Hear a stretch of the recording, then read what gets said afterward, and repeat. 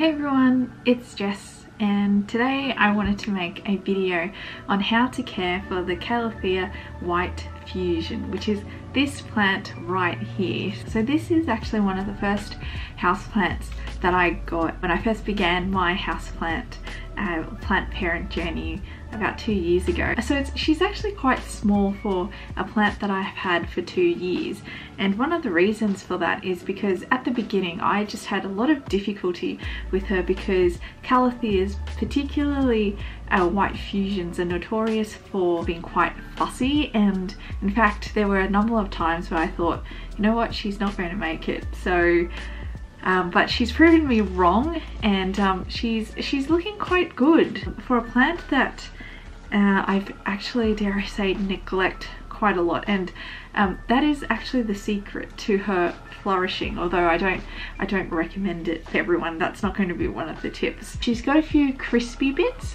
and the crispy bits here and here are actually due to water damage. And what I mean by water damage is there's just been a lot of water or moisture on her leaves. Just hasn't had the chance to dry out, which causes the leaf to sort of rot a bit, and that's something I'll go into in terms of troubleshooting or care tips for your Calathea. So guys, I know the white fusion is actually somewhat, or definitely when I first started getting into the houseplant about 2 years ago, it was definitely one of the more popular plants. It's still a beautiful plant, but it's not as popular as I think it once was. The reasons why I thought I'd do a care video is because I'm getting back into doing some painting, and then I noticed that the Calathea, this particular Calathea, has got some beautiful leaves that actually look like it's been painted with watercolor. So I was sort of inspired by her to do a care video, and also because I haven't done a care video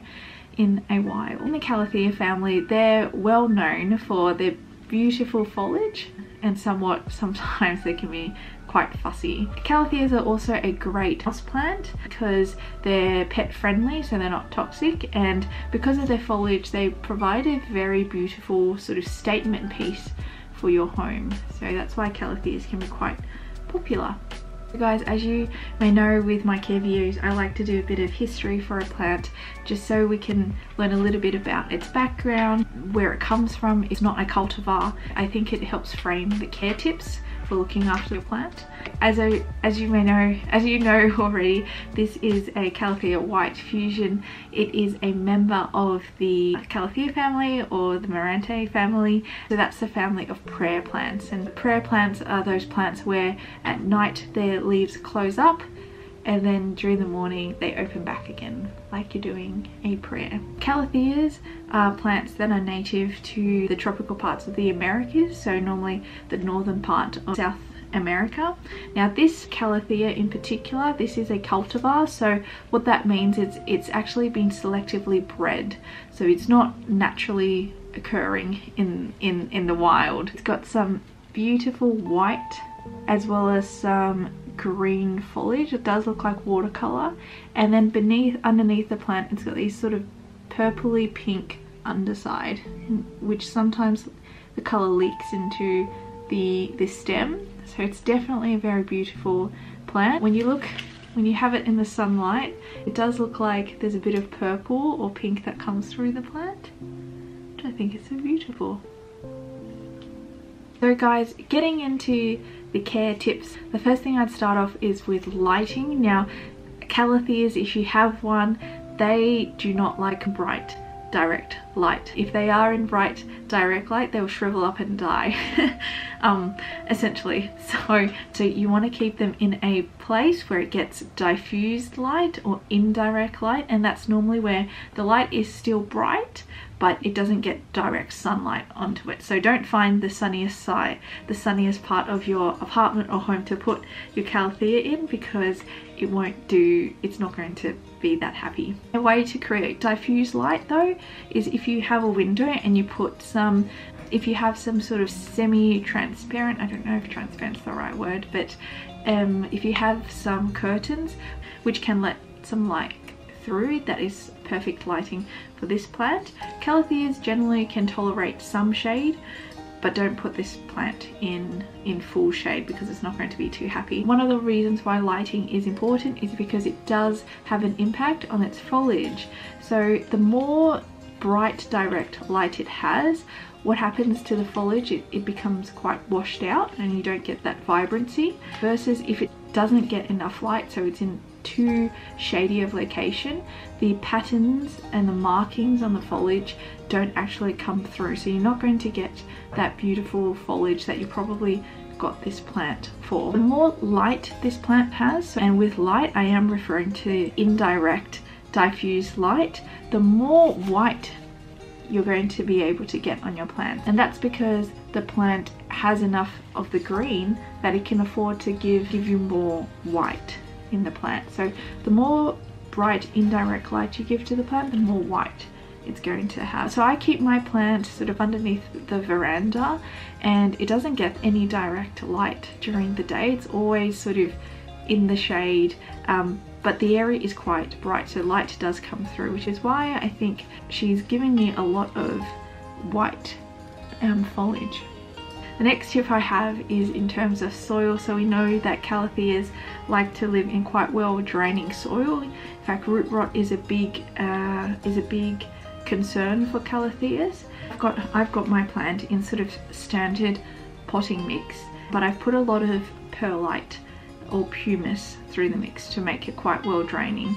I don't recommend using orchid bark because orchid bark retains a lot of moisture, and also I've moved away from using, I know I've just mentioned perlite as a medium to put through your potting mix to make it more aerated. I've started to use pumice, and that's because from a sort of a health perspective, perlite has a lot of that fine dusting, which is not good for your lungs if you inhale too much, whereas pumice, I find it has less of that fine dust that comes with the product. So I've moved to using some pumice.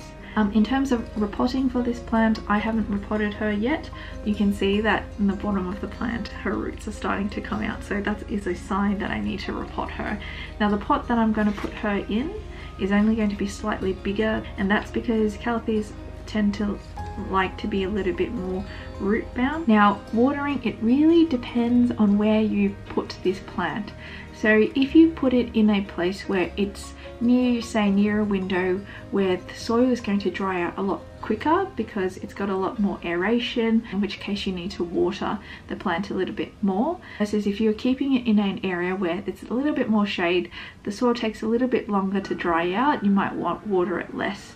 So for my plant, I keep her outside, and the soil is going to dry out every 3 days or so. In summer, definitely it dries out a lot quicker, so I have to water her a lot more, but in winter I water her every 3 to 4 days. When you water, you always want to water all your plants until you can see the water draining out from the bottom of the pot, and that's a good way to encourage strong and healthy roots, because you're encouraging the roots to really be long. A big tip for watering is water using rainwater if you can, or used filtered water. So this is probably my #1 tip.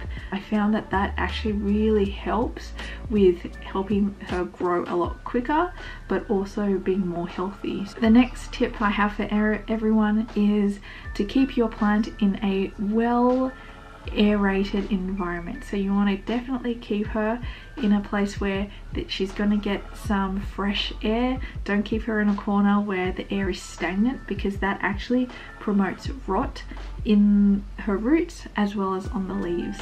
I know I mentioned at the beginning that my plant had a bit of crispy bits, which is attributed to having too much moisture or wetness sitting on, or water sitting on the leaf, and not having enough time for that to dry out.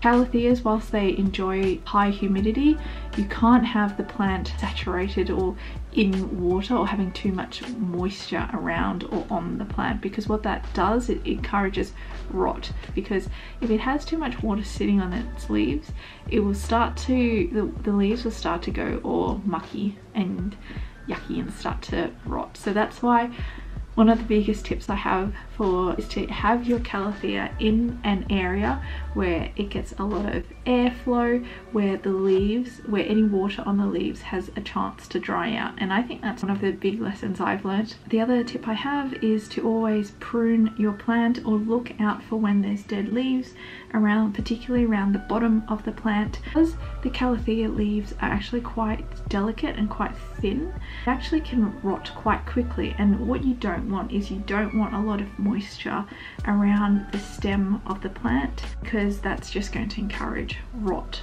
Another thing I might touch on is temperature and humidity for this plant. Temperature, you know what guys, I've read a lot online about making sure this plant is kept in temperatures between 18 degrees to say 27 degrees, so that's looking at really temperate temperatures. But I actually kept my plant outdoors over the Sydney winter, where it can get temperatures of say 6 degrees, and she hasn't died on me yet. But that might be a reason why she's quite a small plant for a plant that I've had for 2 years. If you did keep her indoors, she's probably going to be a lot more happier and grow a lot more quicker. If you have a plant that's smaller than this, I don't recommend keeping her outside. Keep her in those temperatures between 18 to 27 degrees, because your plant is too young and not strong enough to withstand those temperatures. But I definitely find that once your plant starts to mature and grow a bit more, it can be more tolerant to colder temperatures, so I wouldn't worry too much. Well, that's the same for humidity. I've read tips around needing to have quite high humidity. Generally Sydney has a humidity of about 60%. I don't do anything else to give her humidity, which might be another reason why she's still so small, but I find that she does do fine in a with lower humidity, so you don't need to go and buy a humidifier. The last bit of the video that I wanted to cover was troubleshooting your plant, particularly if you have Calatheas and a white fusion. I touched on early in the video is around leaf curl. There's a bit of wetness to it and the leaf sort of turns a little bit translucent. That is a sign where there's either too much watering or the water hasn't evaporated from the leaf so much. The other bit is where you've had too much sunlight and there's browning on your leaves. When you touch those leaves, when you touch those browns bit, those are very crispy and can break quite easily. The other scenario is where particularly the tips of your plant start to turn yellow, or there's a bit of, or it's also accompanied by black spots. That is a sign that you've overwatered your plant too much, and so you might want to check on its roots to ensure that no root rot has developed. If there's no root rot, that's a good sign, but then I would hold off watering until the soil has dried out before you water again. You are keeping your Calathea in a more humid environment, and particularly one where airflow is not as much or a little bit more stagnant. Look out for fungus gnats because they love that type of environment. To get rid of those fungus gnats, what you will do is you spray them with some soapy water, so that's mixing a bit of soap with water and spraying it on the plants, putting your plant outdoors or where it can get some sunlight and fresh air, and that should help get rid of the fungus gnats. In terms of pests, aside from fungus gnats, this plant doesn't really have many pests, although by keeping her outside I do notice that sometimes caterpillars like to munch on her leaves, but there's not many pests. So guys, I hope you enjoyed this video. I hope you got some tips from this video. I had a lot of near-death experiences with her and just got to a point where I was just selecting her because I didn't think she'd make it, but then she's bounced back and she's a fighter, and ever since I started paying a little bit more attention to her, she's a lot less fussier to manage. But guys, if you do have any questions with regards to Calathea white fusion care, please let me know.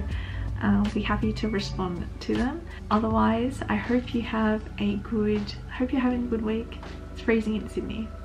And I'll see you in my next video. Bye!